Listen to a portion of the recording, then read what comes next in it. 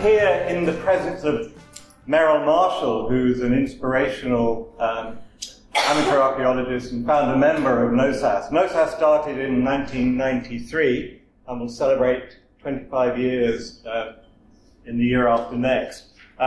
So Merrill was the leading light in the Mulchaich Adopter Monument project, together with the avuncular John Womble, and if ever you've met those two, you'll know what I mean. Another part of the Mulchaich Adopter Monument team, who knows, is this man? Who knows who this is? Okay. It's Duncan Forbes of Culloden.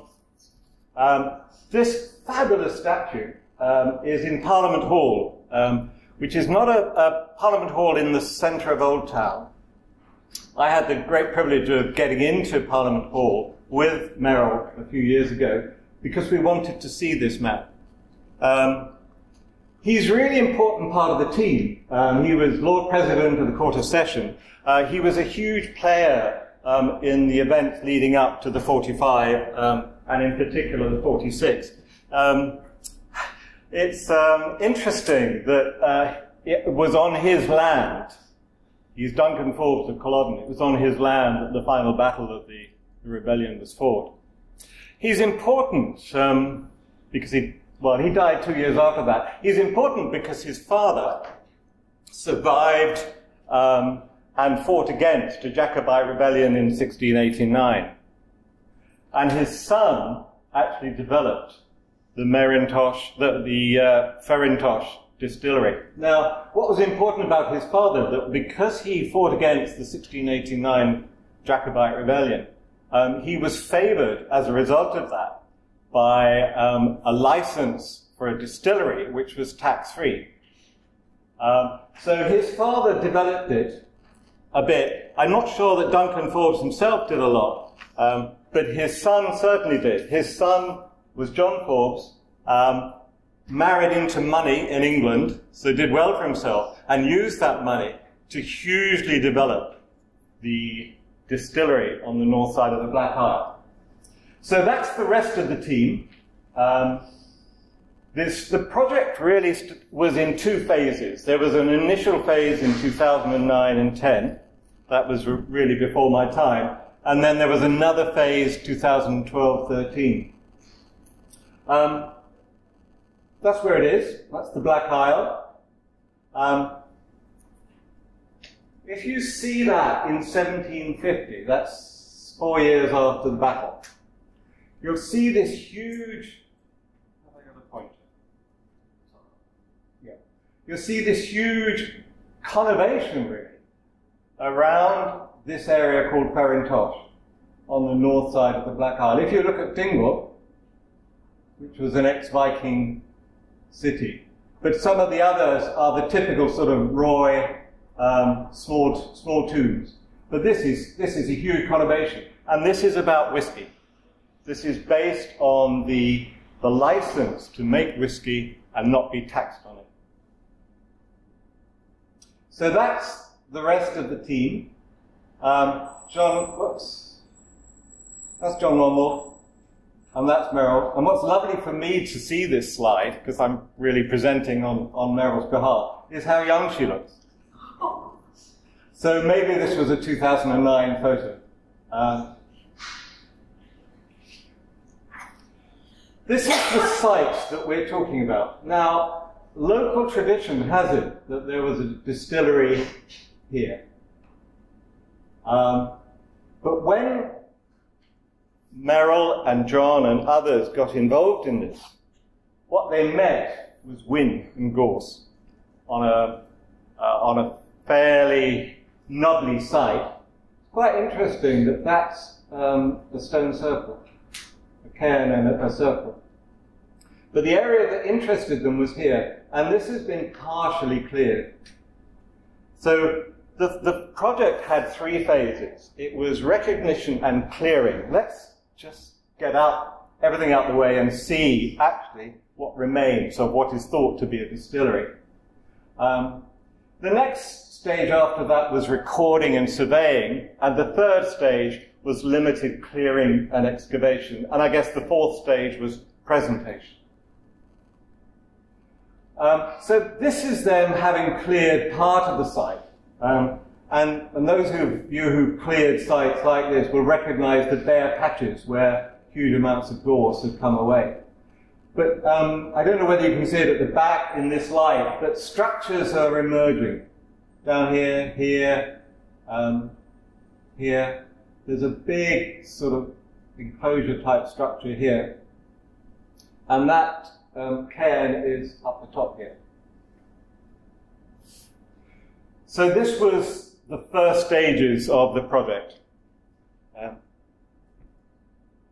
I'm not, because I wasn't involved, Cara, were you involved in this first stage of clearing? Or were you involved in I think I missed the hard work, actually. Yeah. Okay, I'm not sure at what stage they actually involved a Dr. Money. I've got a feeling from what I've heard that it might have been after this. Anyway, this is, again, those of you who've ever done this sort of thing, it's real hard work, but quite fun if you do it together. Lots of bonfires of all the wind. And that's what it looked like when it was cleared. So that's huge, because again, these structures now look much better. That's that big enclosure. That's an area that we'll see a lot more slides of later. That turned out to be the kilns. There's no records, no paper records of this at all, so or plans, no estate records. So it's really hard for Merrill and the rest of us to know actually what these structures were exactly.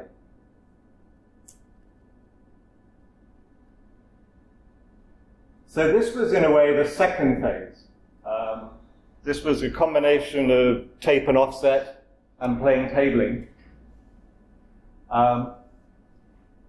Right in the center was a very marshy area with a well, and it's thought that that well could have been used in the production of whiskey. This area here we're going to see more of. This turned out to be a kiln. There's another kiln there. You can see the rough shape of it. And then we have a number of other buildings to do with the whiskey process, distilling. That's quite a lot of words, but what that starts out at, 1689 at the top, that was when Duncan Forbes Sr. was given the warrant to produce whiskey without tax. His son, the famous Duncan Forbes, was president of the Court of Session, a very significant lawyer who tried very hard to bring the two sides in the Civil War together, in the 45 rebellion together. And then, I don't know whether you can see the figures, but in 1760, John, the son, married money and really invested in this distillery. And it went up from 41,000 gallons a year in 1763 to 1780. It was 123,000 gallons of whiskey. Now, I don't know what that's like compared to a modern distillery, but it seems a lot to me. So you can imagine the money that came out of that.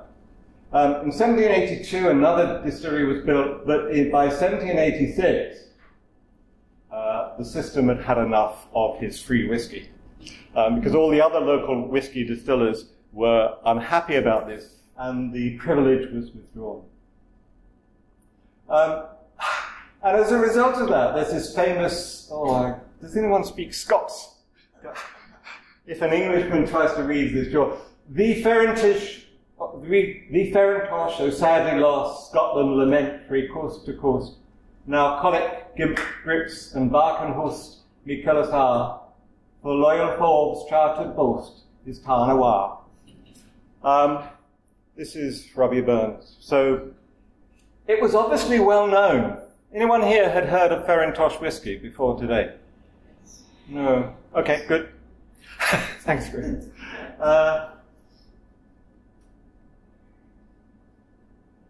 This is them getting to grips. This is, in a way, this looks like an Adopter monument drawing for me. Because having cleared the site, one of the issues about the site was that it was covered with a whole lot of wind. and gore. And there were cattle freely roaming through the site. So one of the first things that they did on collaboration with the Dr. Monument was to put a big fence around and keep the cattle out. And then they were able to do a bit more surveying. They produced a booklet,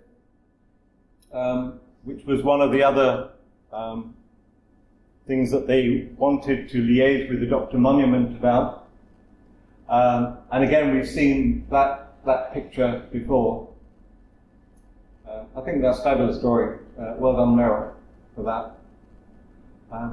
A little more clearing.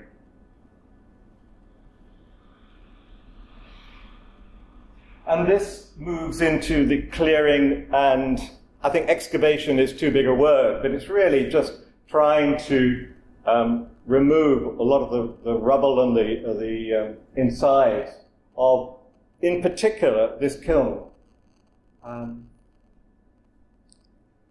Some of you here will know more about whiskey distilling than I do, than the process of whiskey distilling.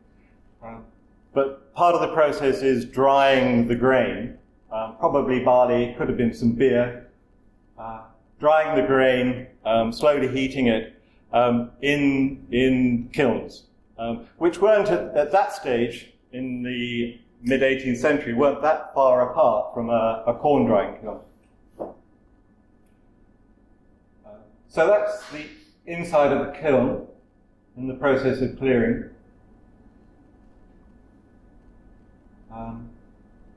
Lovely picture into the middle of the kiln, down the length of it.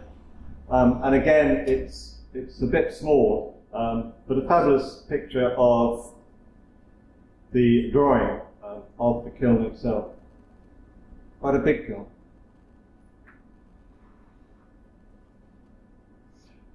So in terms of the whole project, there was local interest, local energy from Merrill, John, and a number of others.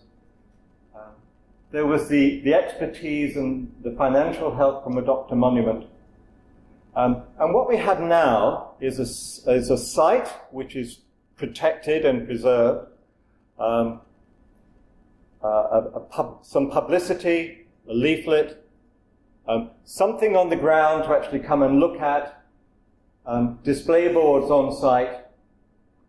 So as we say goodbye to the Black Isle, just want to say thank you to a Dr. Monument for the help and the inspiration that they provided.